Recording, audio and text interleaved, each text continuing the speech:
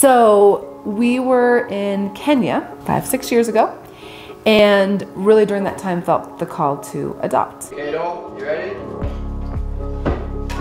Yeah! Remember we went to an event, they said there were 600 children in Colorado that day that needed a home. It was their 3rd foster home, and we just felt called it was these kids. You guys not like my art and music mornings? I do. I do, yeah. They hadn't had a solid upbringing, so Just needed love and boundaries. and as new parents to them, we were like, what can we do to give them the best start, to help them catch up? And we've been learning more about the gut-brain connection. We're just so fascinated that we could focus on this area of health and that it would affect our mental well-being. Mentally, one of the first things I felt was just that clarity of mind. Everyone says this is just called mom brain when you're busy with the little kids and it's just normal. No, it's not normal. It's okay if you're there, but we can help with that.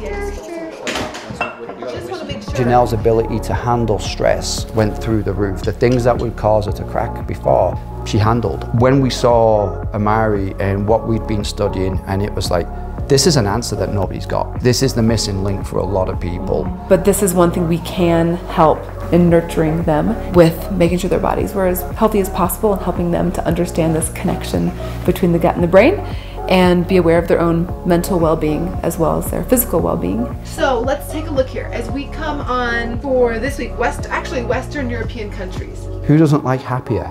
You know, more joyful children, and then for us to be happier, more joyful parents. You know, it just builds the family relationship so much more. I think that servant leader is thinking about their needs. This is not about us or even frankly a rank, but we see the potential in each person, and so how can we help them to see that in themselves?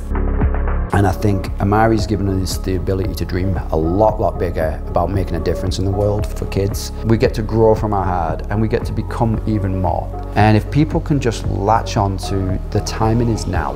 Not in 3 years, not in 5 years. If you really want to make a massive difference and be part of something when it's starting, now is the time. This month, don't wait. Just dive in, go all in.